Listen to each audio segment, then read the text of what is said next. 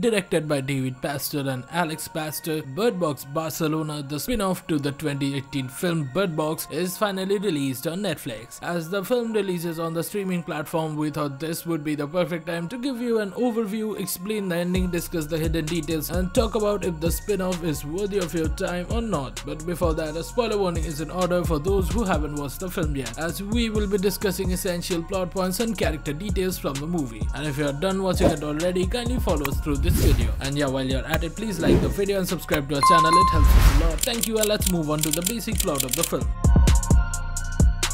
The film takes place in Spain and begins with Sebastian and his daughter Anna skating across the ice in the dimly lit confines of a skating rink. Only a few survivors remained after the apocalyptic disaster struck Europe. The world had been taken over by an enigmatic force that was capable of controlling people through their depressive emotions and pushing them towards suicide. Sebastian tragically lost his wife as the suicide epidemic got underway. He sought safety inside the rink while concentrating on defending Anna. Later, he was attacked by a group of blind individuals who had broken the law and were trying to rob him of food and supplies. After they left, Sebastian and Anna stepped outside into the bright sunlight while wearing black eye masks. Sebastian came across a group of other survivors while traveling and said he wanted to join them. They had a hunch though that Sebastian might be a danger to their security. However, Sebastian misrepresented himself as a former construction engineer and claimed to know how to make a generator and produce light and heat inside the closed communities. Sebastian was able to gain acceptance into the group by playing on their trust. He connected with the group's physician Liliana, who attended to Sebastian's wounds. He also came across a person who had blinded his own eyes among the survivors. Despite the fact that most of the people feared the evil force, this person revealed that some people were immune to its effects and could move freely throughout the city without using blindfolds. They are referred to as the seers, but the seers who sought to rule the world began to systematically target and murder those who were not immune to this threat. While Sebastian kept a low profile, Anna was noticeably absent, indicating that he may have already lost his daughter to the nefarious being. She is now everything to him in a spectral sense, and he wants to join her as soon as possible. The following morning, while everyone was still dozing off inside the bus, Sebastian saw an opportunity. He began the engine while locking the driver's compartment. He persisted in going despite Liliana's attempts to stop him. Sebastian drove outside after bursting from the closed door. However, his carelessness caused the bus to swerve forward, which led to a terrible accident. No one had their eyes covered when the impact occurred and everyone was hurt. Sebastian saw the ghost of his daughter again amid the commotion. He then forced the scared people to open their eyes and see the creature. As directed by Anna, Sebastian guided them to gradually open their eyes so they could be exposed to the blinding light coming from the unknown source. Each of the individuals began committing suicide after seeing the entity or alien, which the movie never showed us throughout the two films. The others had no idea that Sebastian was a seer, that this being was a divine angel saving humanity by killing them. He had such profound hallucinations that he could even see the dying victims morphing into angelic light and ascending to heaven. However, the reason Sebastian was caught into this delusion and the reason behind Anna's evil directives remained unclear. When Barcelona fell into the hands of an unidentified unseen force 9 months ago, people fled for their lives in a panic. Sebastian was one of them, caught in the turmoil as his wife forewarned him of the potential peril that hung over their daughter Anna. Acting quickly, Sebastian went to pick up Anna from school, but tragedy struck when his wife was killed in a terrible accident. In a church, Sebastian found safety where he met the pastor Esteban. Esteban was of the opinion that the object was an angel and that it was forbidden for anyone to look at it due to its divine nature. Esteban proposed that humanity be liberated from the limitations of life itself in order to stop further suffering. Sebastian ran away from that place and asked his daughter to look at the pendant of an angel's seraph. Through Sebastian's eyes, we see visions of her. A seraph is a celestial or heavenly being that has its roots in ancient Judaism. According to the tradition, seraphim are ranked as the top angels in Christian angelology and the fifth of 10 angels in Jewish angelology. The phrase was used to describe 6 winged creatures that fly around the throne of God while shouting "Holy, holy, holy" in religious texts. After giving this pendant to Sophia, Sebastian stopped seeing the light coming out of the dead bodies, suggesting it was probably one of the reasons that leads Sebastian to have the angelic visions. For him, Anna walks as one such seraph that keeps on preaching the great concreteness of the invisible beings. Despite his underlying worries for his daughter's safety in the face of the rising death toll, Sebastian was deeply affected by this idea. While keeping their identities hidden, Sebastian and Anna sought refuge in a remote area, doing everything they could to find happiness. Their tranquility though didn't last long. One day, the father and daughter were captured by a group of seers led by the pastor who had found them hiding. Sebastian did not become their target because he was a seer himself. Anna eventually committed suicide after the pastor cruelly forced her to open her eyes. Heartbroken and haunted by Anna's ghost, Sebastian discovered that she appeared to be holding his hand.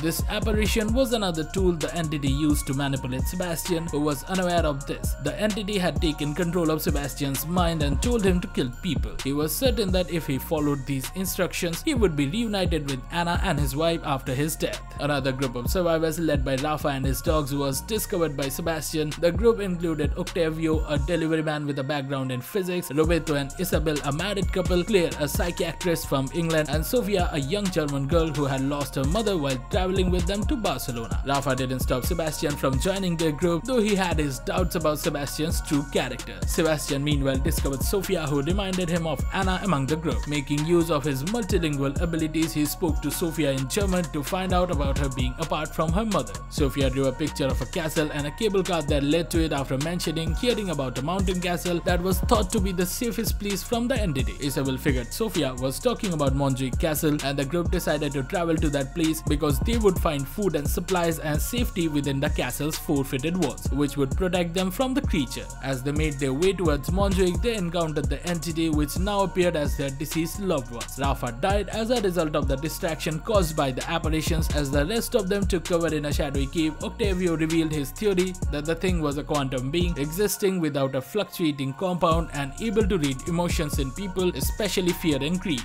But while they are in the shelter, Anna's will influence causes Sebastian to keep a window open, killing Octavio in the process. This time Sebastian was unable to see the light coming out from Octavio's body because he was already starting to doubt his morality and his beliefs at that point. The only survivors were Roberto, Isabel, Claire, Sofia and Sebastian, and they continued through the city toward Montjuic. Roberto and Isabel died as a result of the seer's relentless pursuit of them. Sebastian, however, was able to direct Claire and Sofia to a secure area. In an effort to keep Sofia safe from harm's way, Claire begins to suspect Sebastian's true identity as one of the seers during this time. However, Sebastian finally drew a line when Anna kept nagging him from taking Sofia's blindfold off. When he realized that he was killing people, he also understood that his actions were wrong and that he was not actually doing them any good. He resisted Anna's influence because he believed she was an evil apparition that the entity had made. Insisting that he would look out for them, Sebastian persuaded Sofia and Claire that he had no malicious intentions anymore.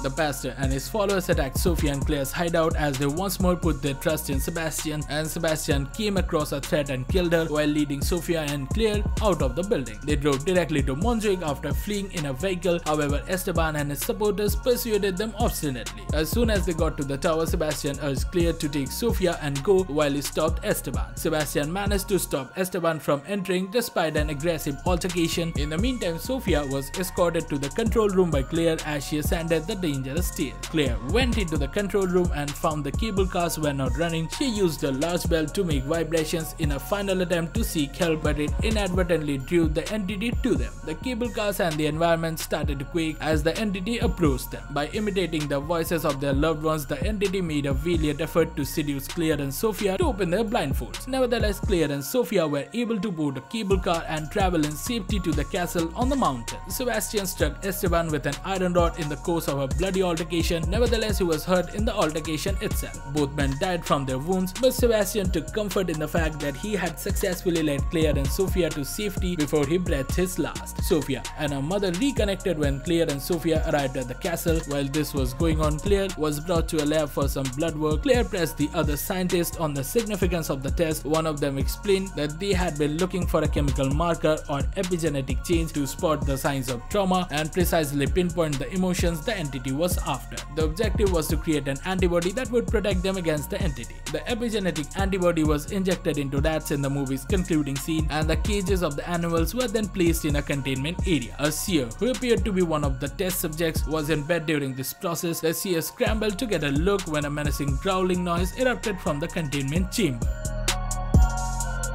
chances are the monster is a result of a biological warfare and it originated in an Eastern European country. We are quite sure about the theory because by the end of the film, as the military officials have captured one of the monsters, probably by using motion or gravity sensors, probably some country in Europe created a virus that can manipulate and disturb a person mentally, which triggers the suicide response. People who are already disturbed internally or blind can withstand its effects, leaving a paraplegic society behind as its after effect. There are certain nods to popular contents in this film, like the warfare angle is probably inspired by the Brad Pitt starrer film World War Z. In Fort Montjuic, the military people are creating a modulated antigen that can trigger psychological responses and that inadvertently can make a person immune from the effects. Physically, the monster can be a super affected person like the Rat King from The Last of Us, and it spreads the effects exponentially to whoever watches its physical shape. One of the characters in the film theorized about a quantum being, but I think that is not the case as no prior invasions were depicted in the universe. Also, there are no specific reason for the invasion, so chances are this theory is just a red herring to manipulate us from the main plot. And the demonic invasion theory does not seem to be appropriate for a sci-fi content.